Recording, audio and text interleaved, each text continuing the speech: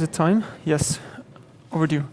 Good. Welcome to this Meet the Debian Technical Committee BOF.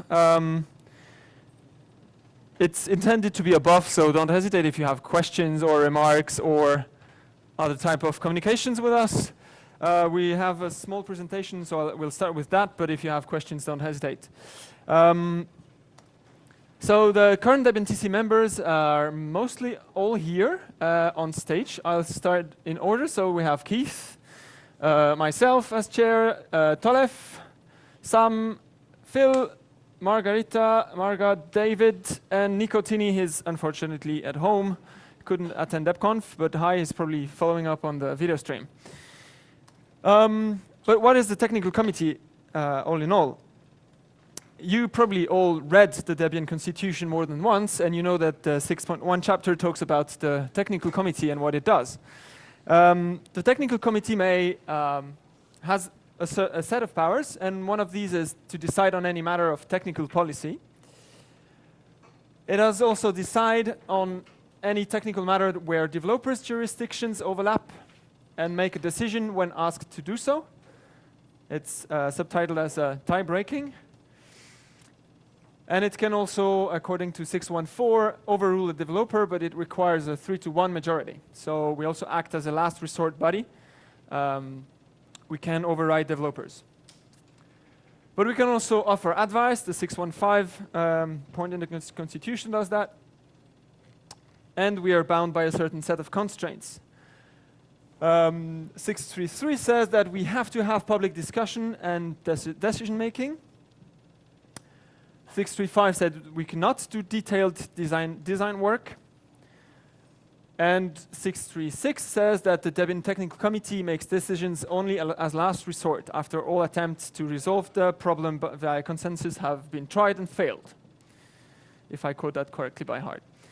We're also constitutionally asked to break ties amongst available options, so we are picking options that are on the table, and we're not supposed by the Constitution to come up with solutions ourselves. So after all effort to resolve it via consensus have been tried and failed. That's what I just said. We can also offer advice and make our views known. So that also means that the TC can offer you advice if you have a technical problem or something related to Debian in general that you want advice on. We are one of the bodies you can go to if you want advice, how you want to handle that technical problem. So in short, the Debian Technical Committee is a self-nominated and DPL-appointed last resort conflict resolution and advice providing body. It's very beautiful. We'll come back to the self-nominated and DPL-appointed points later. It's been a tradition of the Technical Committee BOF to review the issues we've had since the previous DebConf. So if you want to see the previous issues, you have to go watch last year's BOF. But for this year, so we've went through the issues that we have had in front of the technical committee since the last DebConf. And actually, when I wrote the slides initially, I thought, oh, we only had 2 or 3 issues. Actually, it was not exactly the case. We've had 6 membership bugs, so to say. We track all the decisions we take through bug reports. So we've had 3 new members in the persons of Marga, then Bremner, then Nico. Congratulations. And we have decided as internal procedure that every time the membership changes, so whenever someone leaves or when someone joins, we have another vote to decide on the TC chair. The Constitution doesn't require us to do that, but we do it as a matter of not having to ask for a vote for the chair. And so far, I've had the honor to be elected every time as chair. So that means I'm preparing the slides.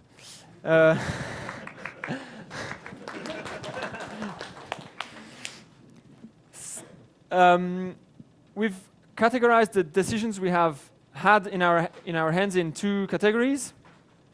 The first one is the issues we have actually decided. So it's 3 issues in which we have actually had a vote on it, and we have closed the issue after a formal resolution. There was should the TC help with a project roadmap? to which we have answered that we are ready to help to break ties, but we don't really want, as a TC, to be the body doing a project roadmap directly. I don't know if any of you guys want to comment on that, or I just go on and you interrupt us, me.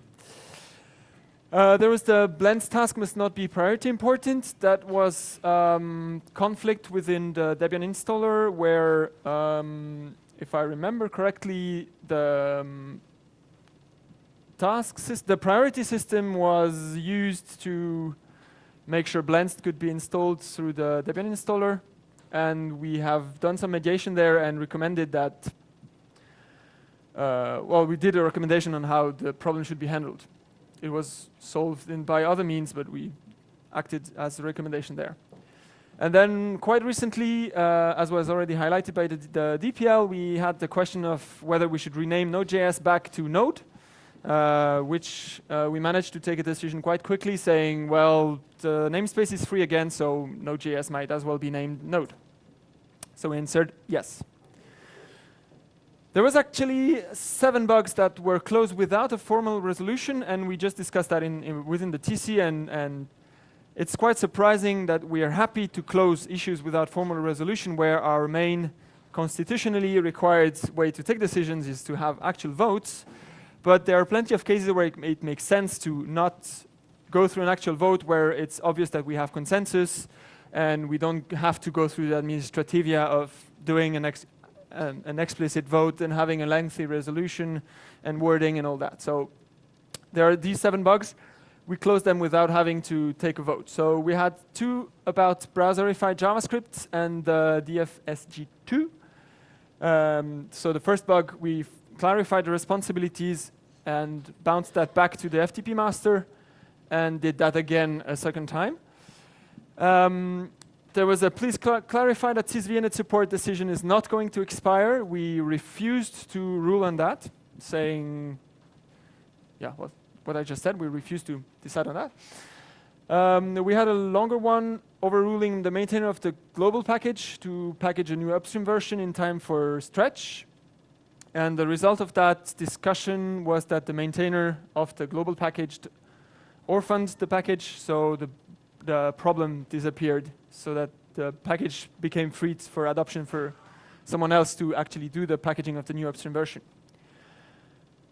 We had to decide on a proper solution for the binutils MIPS bug. Actually, it was a bug in binutils where, if I remember correctly, the new version was creating failure to build from source for some MIPS bug for some MIPS packages. So we did some mediation there, and the solution was found without us having to vote.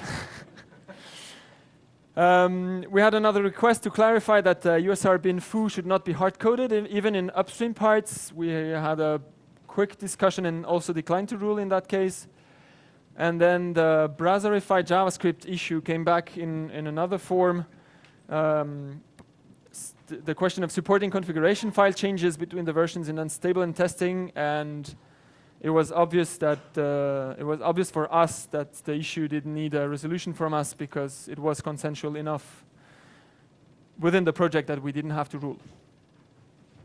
Any questions, remarks so far? Is it boring? I'll just go on then. And actually, we have one currently open issue that is advice on dealing with grub upgrade failure caused by init select. It's a question by Colin Watson about how to handle configuration files of abandoned packages or of disappearing packages, but because if you don't purge a package, some configuration files can stay on the system, but they can be hurtful for other packages. So there was a question whether it's okay in terms of policy for grub to take over a configuration file from another package that has disappeared from the archive. And we have consensus that it's okay to do it, and that's not hurting, it's not against policy, but we still need to actually close the bug saying that. We have consensus that it's okay in this case, yes. Thank you. I'd also like to really thank Colin for what a nice bug that was and how well presented it was, and every option was laid out. If you want to get a quick decision from us, if you do something like that, it'll go much better than if you start shouting at the start. Would you read the bug number for everybody so they can look it up? 865929.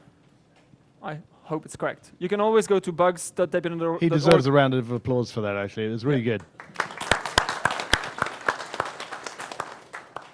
You can always go to the technical committee bug report page where you see all the current bugs in case. So, that was for the current issues we have. Another subject we want to talk about is that we are often looking for new members. That is, in the Constitution now since 4 years, I think, we have the term expiry in the 627 point. I'll just read that out loud. So on January 1st of each year, the term of any committee member who has served more than 42 months and who is one of the 2 most senior members is set to expire on December 31st of that year. You actually need to read that multiple times and write the formulas down to actually understand what it means. So I did the calculus for you. What it means is that Keith's term will expire at the end of this year, but as it's the only term that will expire, we only have 1 person who leaves. But next year there are 3 terms, so my term, Tollef's term, and Sam's term that expire at the end of 2018, but only the 2 first ones will expire because we expire at most 2 per year. And so these are the dates of the expiration. We also noticed that if Tollef or myself resigns during 2018, we force Sam to expire as well.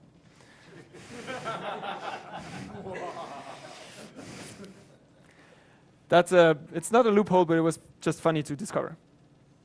So we need fresh blood. Thank you for the evil laugh.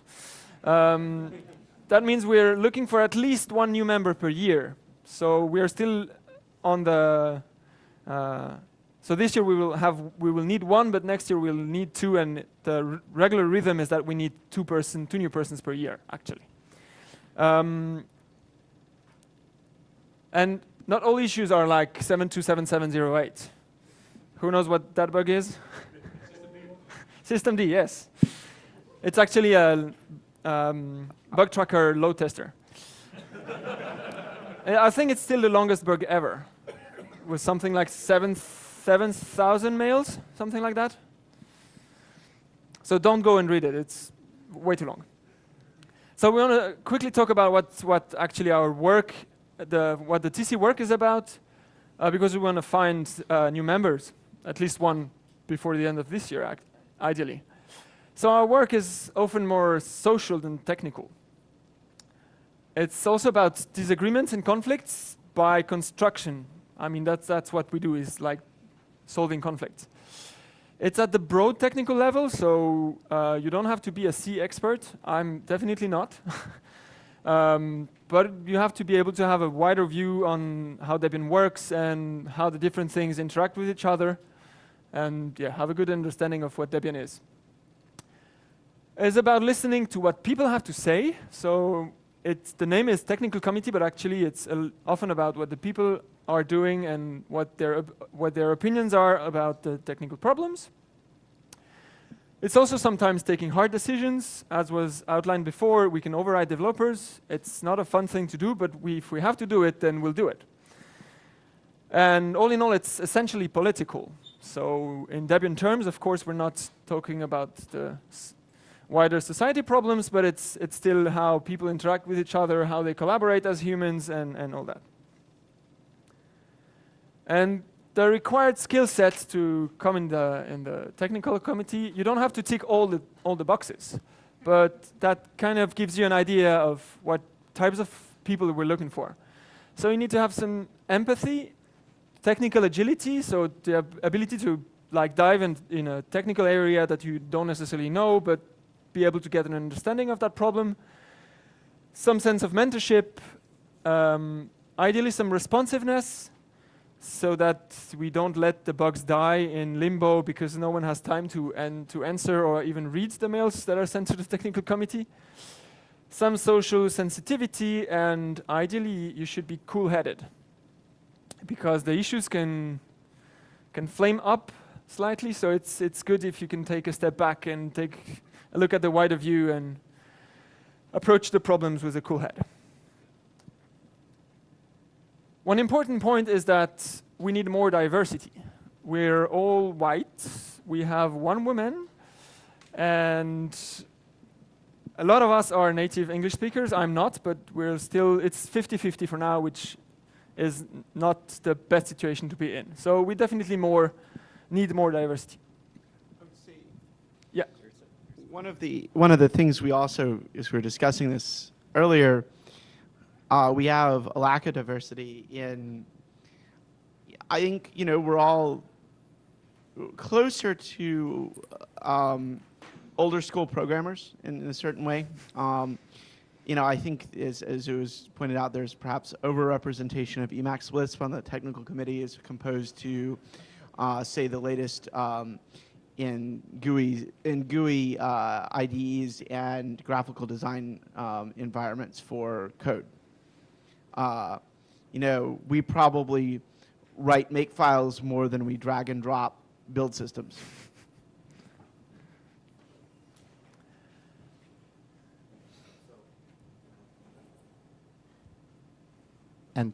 And actually, that's not a good thing. Just to follow up on,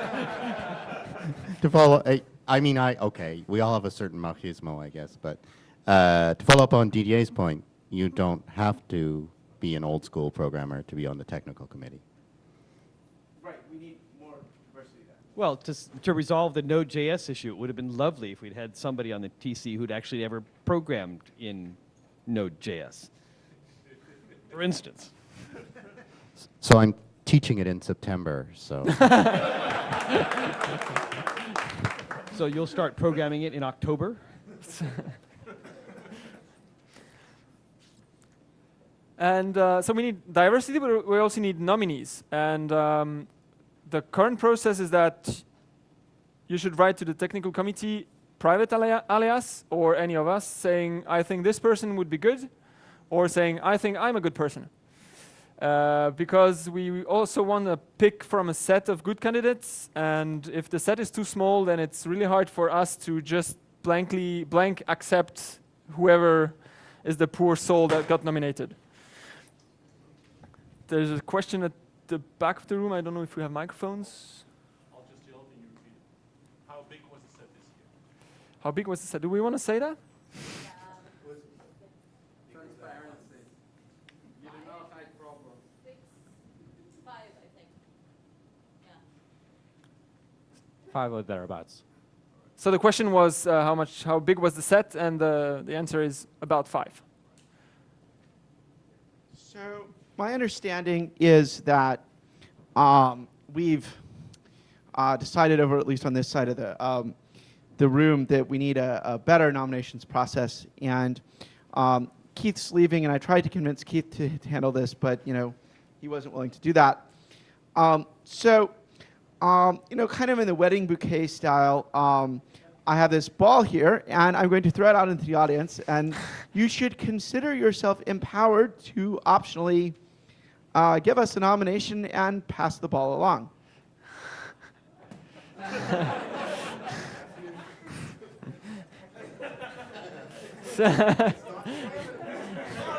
I actually suspected that might happen, and I think that shows it is a little bit challenging to fill the TC spots. So all the people that have been touched by that all need to come on the nomination. No, throw it that way. We are already nominated.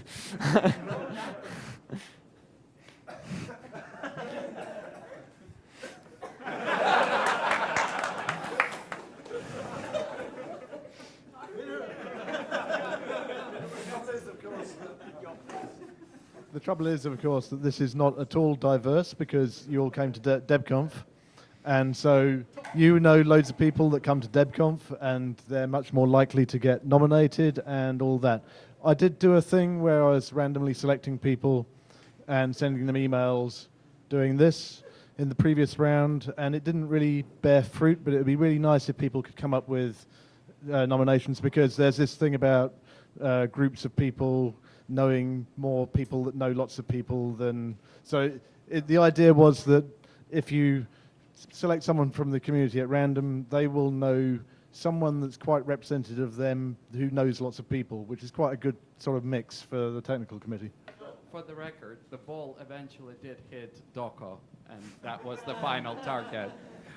Now he has to nominate someone. That's the point. So, Phil, I am very confused. I thought your random thing was the best enhancement to the nomination process ever. I thought, I think it actually did substantially influence the process in good ways.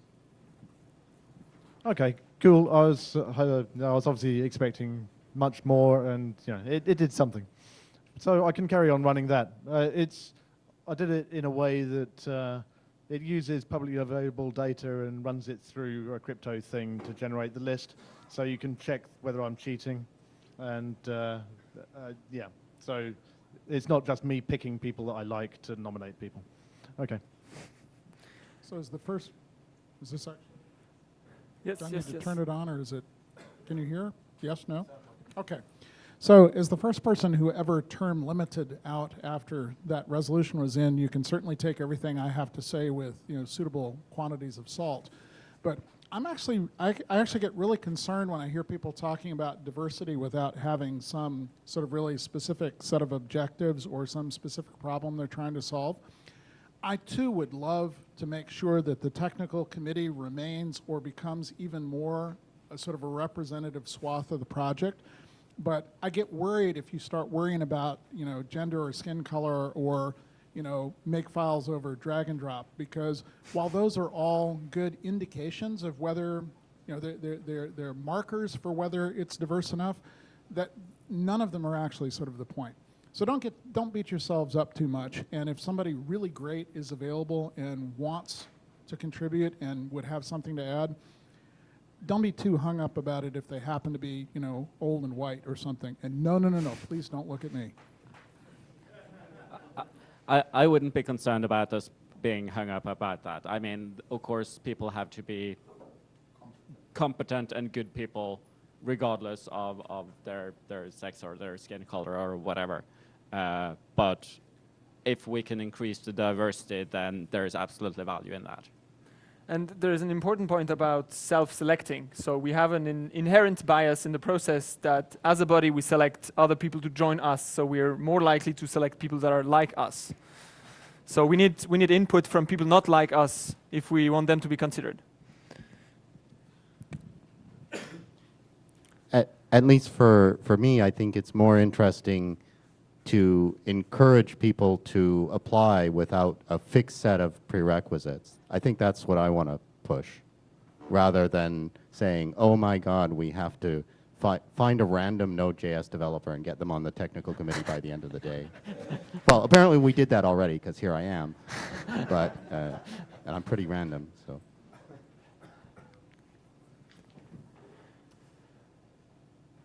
So another point we wanted to get across also is that but I think we told that already, we're normal.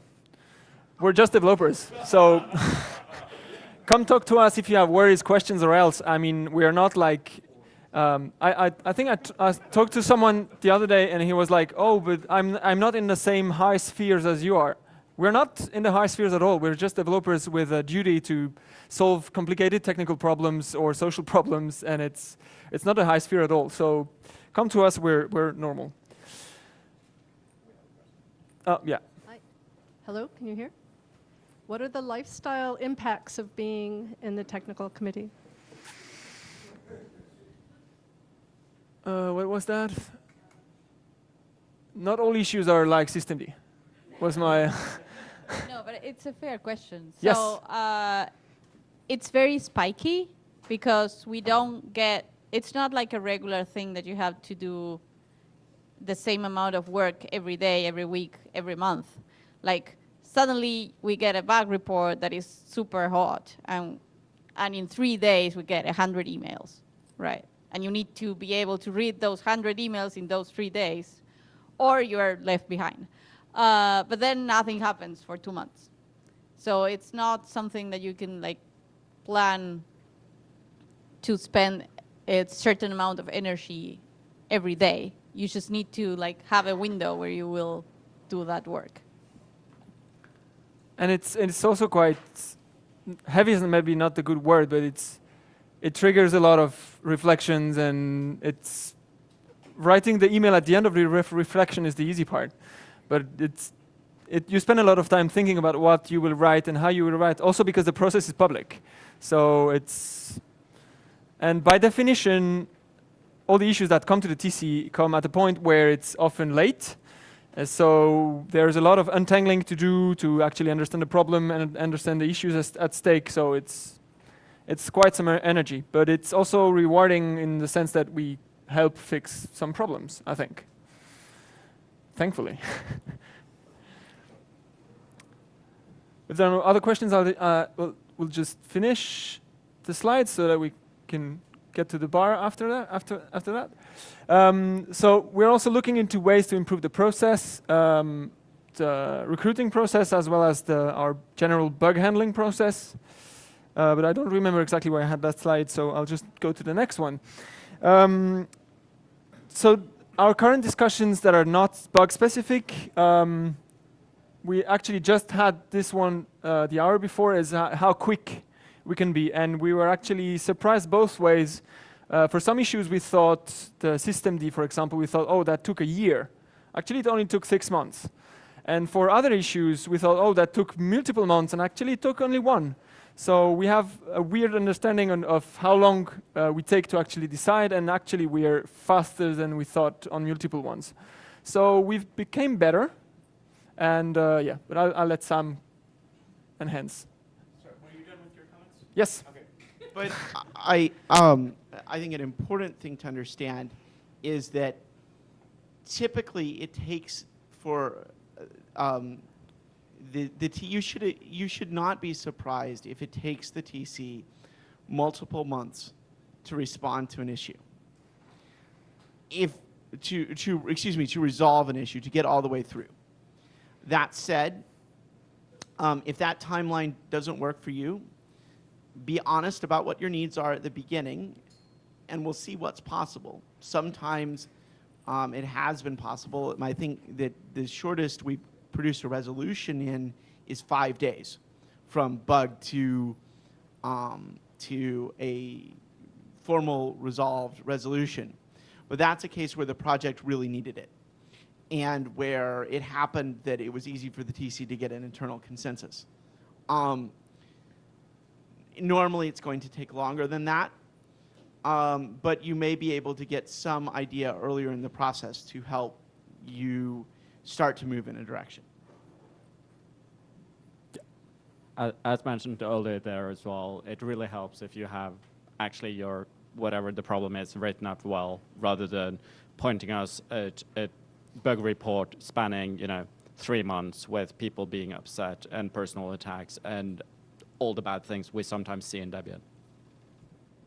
Yeah, if you want to get a nice hearing from me, then really don't say someone already addressed that point in the thread. If you want to say that, then say here, and here I quote it again so you don't have to go and look for it, saying, oh, I already addressed that. You just went down about 3 points in my estimation if you say that. It really pisses me off.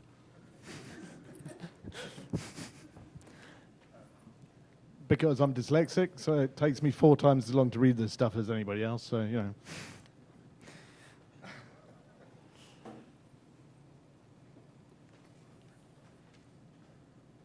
I told myself I wasn't going to ask a question at this one.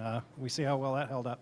I was wondering about, to get a little bit back to a person's question over here in the corner, and to link it with the subjective perception of time to resolution that you guys have. I'm wondering if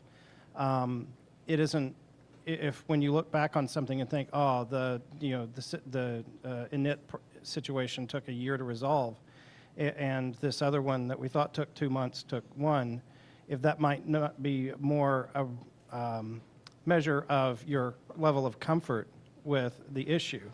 I wasn't around for the System D init wars, but I watched them from the pages of LWN.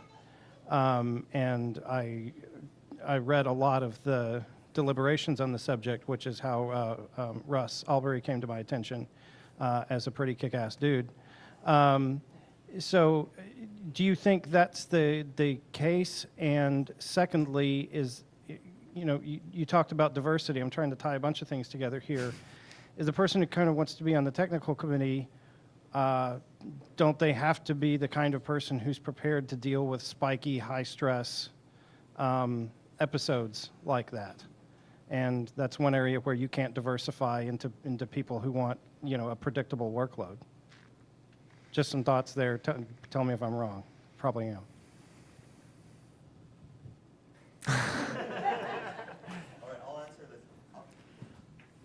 I'm happy to repeat my previous answer to piss Phil off. No, I mean, I think the thing about diversity is to lower barriers. So to lower perceptual barriers. And yeah, I think anybody who's been around Debian for a year or more, probably you won't be on the TC in your first year, but you never know, knows that there will be stress, or at least that there will be emotional issues that come before, right? People are invested in these things. They don't get to the TC if people aren't invested in them. So I don't really see that as a diversity issue. I mean, I guess we're not looking to expand our complement of thin-skinned people, right? I guess maybe I don't understand your question. Am I missing something? I think what I understand of your question is that this spiky workload that is associated with a lot of stress when the spike comes might deter some people, and then we get a profile of a person that is willing to put up with spiky stress. But I mean, that's kind of all over Debian, right? We have people in key positions because they're the ones who can do them and not go burn out right away. So I don't know. It's not unique. I think that's not unique to the TC. You're right, but I think it's not unique to the TC. I think a lot of moderately high visibility positions within Debian have this feature. Hi, Sean. New policy editor.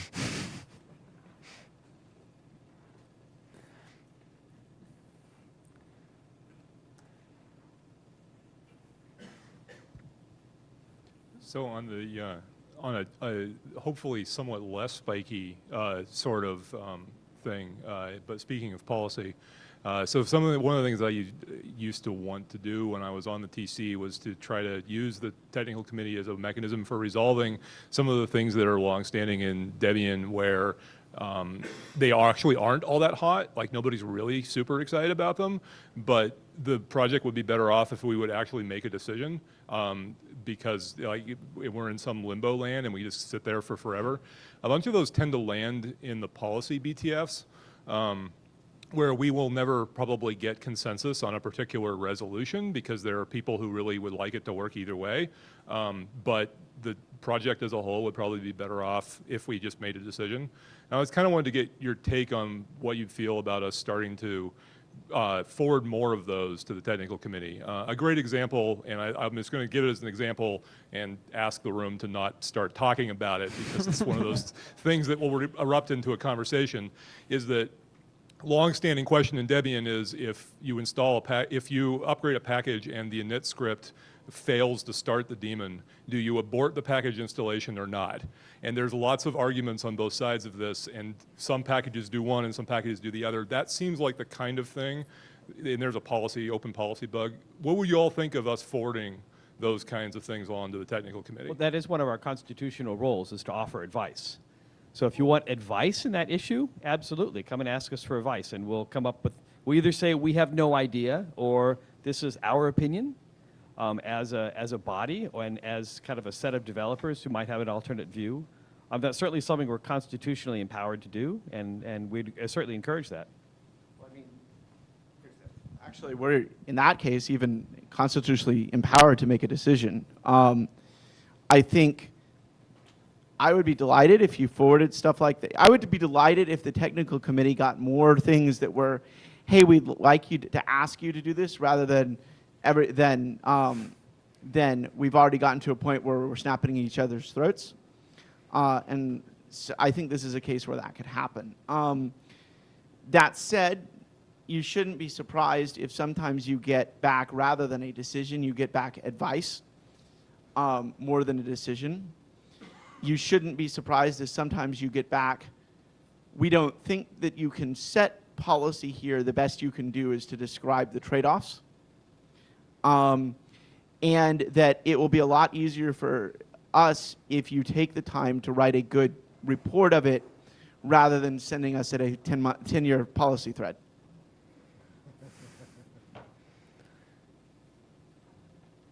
Hi. So I wasn't planning to ask a question, but apparently it looked like I had my hand up, so I know I've got the, now I've got the mic, but actually, as it happens, I was sort of thinking about something. So over the past couple of weeks, I've been thinking about things like, are you guys familiar with like things like snaps and flatpaks and that kind of thing? So I was thinking about, and this was prompted by, thank you for sitting down, Cosimo. Cosimo's talk earlier today, whether and how much we could possibly push this kind of stuff into Debian. Now this question can probably go as deep as you want it to go, right?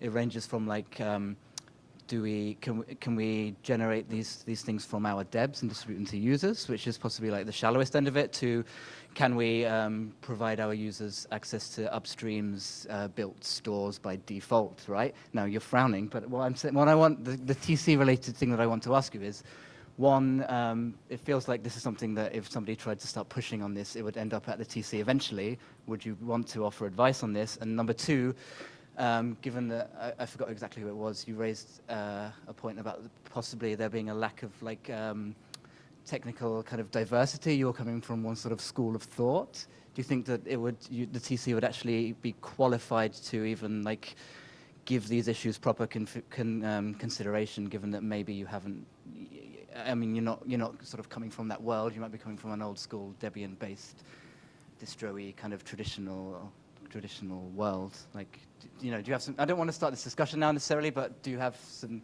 thoughts about whether the TC would be able to handle this well or not? I'm sure we're not ready to make a decision there. I didn't even have a proposal to make. I was just thinking about. No, but I mean, my point is, this is an area where if you were to ask the TC, can you help us evaluate the technical trade-offs and come up with a deliverable that would look more like, here are some discussions of trade-offs, to spark some informed discussion, you would get a lot further than if you said, can you set policy for flatpaks? I think that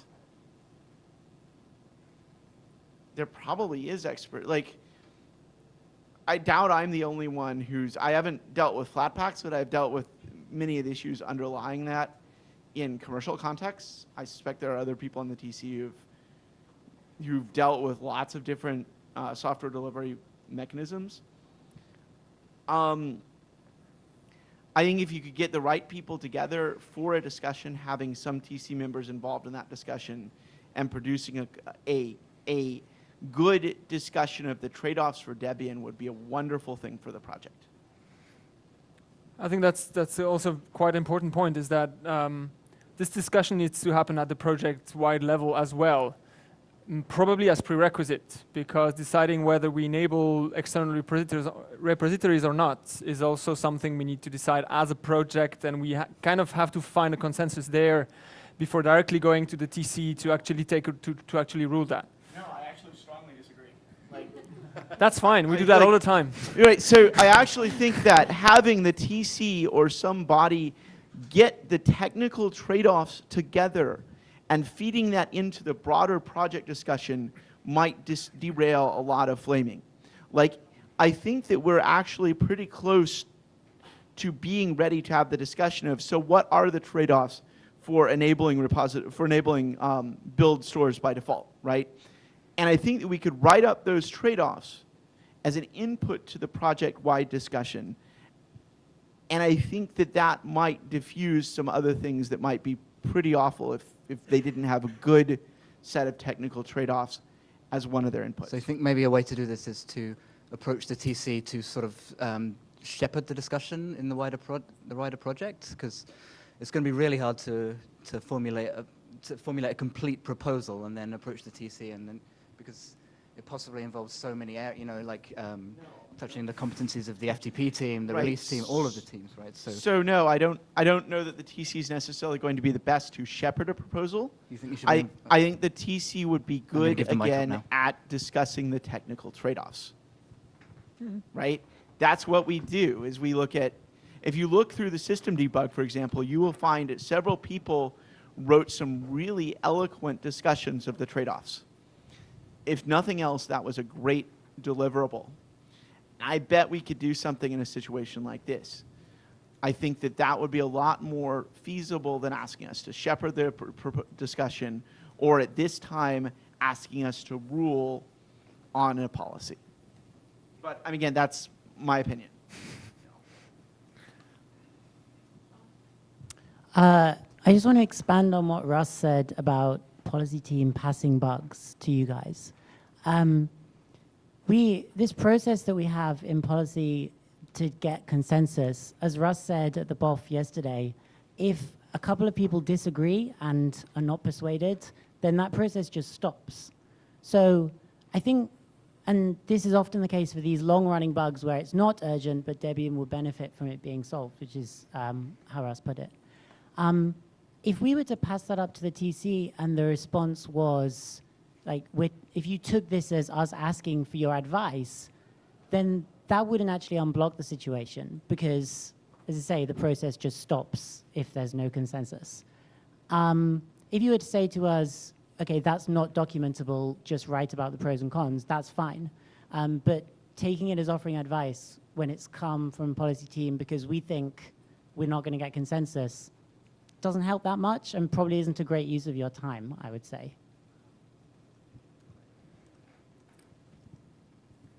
So if the policy consensus process stalls, doesn't that fit the model of all the right processes having been followed before it? Yeah, but it's more 611 than 614. Does anybody in the audience know what that means? Okay, moving on then. Okay, so does anybody disagree that that would be a valid, I mean, I'm not saying, okay, it's hard to say, but it seems like it could be valid TC bugs. Yep. Especially if they For an actual decision. Especially if they want to send it to us, yes. Right. If you guys say, our process, we tried the consensus thing and it didn't work out, then that seems like valid to ask for an actual decision. As much as I hate to make work for us, but. In any case, it's something we should probably try and see if we succeed or fail. So you can try one or two, and if the result is not satisfactory, we should have a discussion again. Hi. Talking more about the process of taking a decision. Most of I heard this you communicate by email.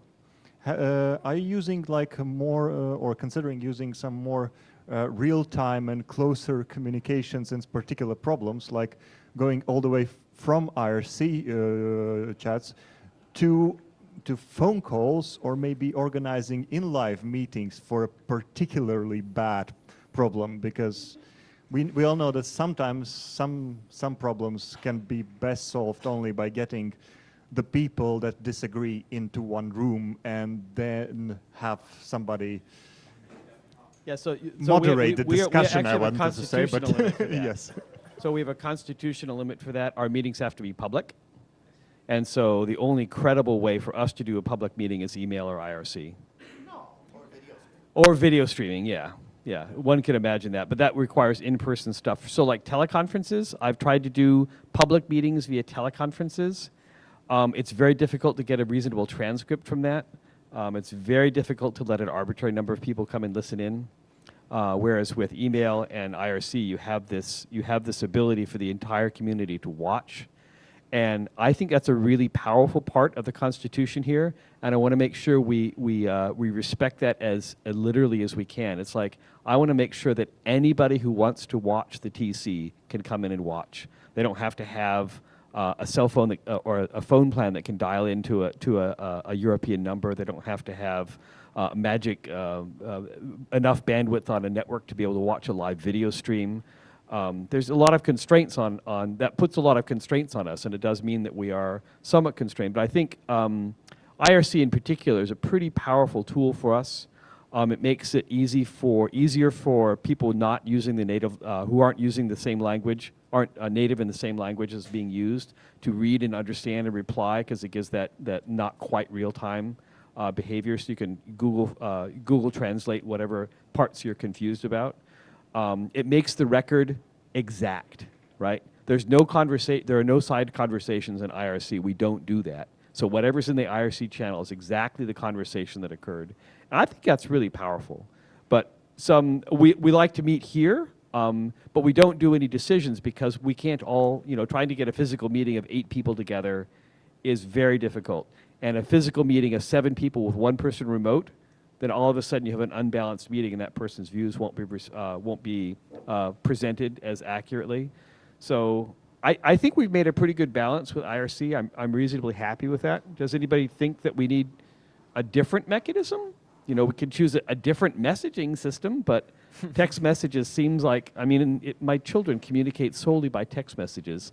Surely the TC can respect what the modern children have figured out. Well, there's one thing about the Constitution. We still have the right to handle some parts of the discussions in private, and we do that for some issues, because it's just impossible to discuss some specific person-to-person relationship problems in public. And I think it was a GR some 2-3 years ago about that, so that we're explicitly allowed to do some things in private, but we try to not use it too much. And that's also why here, if you see us having a discussion at DebConf, we don't hide in a room, we go in the cafeteria. And if you want to sit down and listen to what we say or even interact with us, please do. And it's the same for the IRC meetings. We have it monthly. I think it's the 3rd Thursday every month on irc.debian.org. You can come.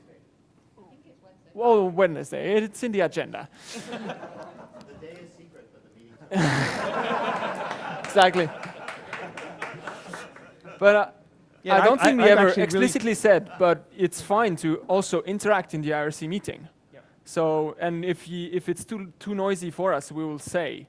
But if you have something to say in an IRC meeting, just come and say it. Yeah. Well, and in fact, at our meeting just before we met here, we had a couple of people come and sit down and watch, and I appreciate that. Oversight in any legislative or judicial process is really valuable. So come in and talk to us and tell us when we're doing something stupid, because we're only 8 people. We're just 8 little DDs trying to fix some big problems. And if you have input to help us, that's great. Yes. Oh, and we're out of time. Now we get to go drinking, right?